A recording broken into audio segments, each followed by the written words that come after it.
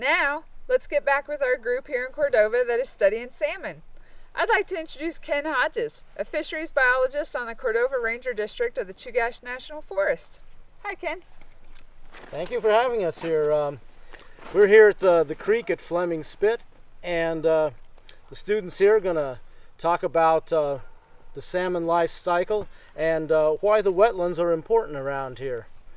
So this first picture here, that looks like the eggs in the gravel, is that right? They're laid in the gravel so they are hidden from predators. Mm-hmm. And what else happens down there while these eggs are in the gravel?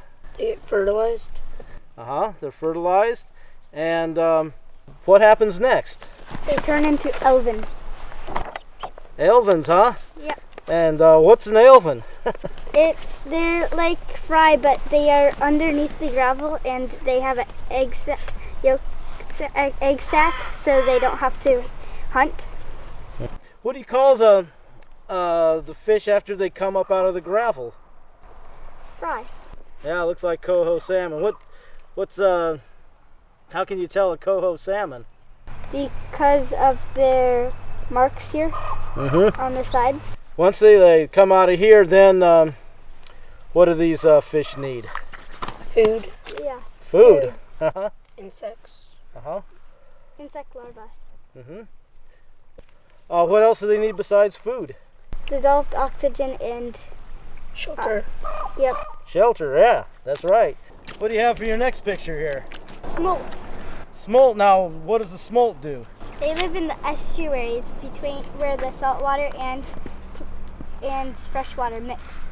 They need dissolved oxygen and food, like insects.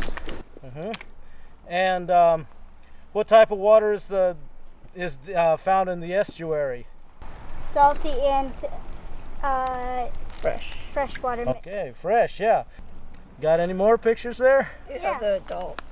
Oh, How long do these fish live in the ocean? You learn? A couple years. Yeah, it can vary. They can live anywhere from 2 to 5 years. And then what happens? They spawn. Come up to where they were hatched and they spawn.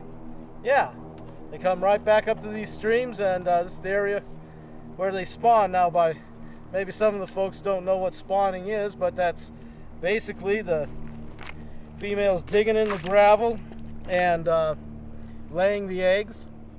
The male fertilizes them, and then they cover up the eggs so the predators won't eat the eggs.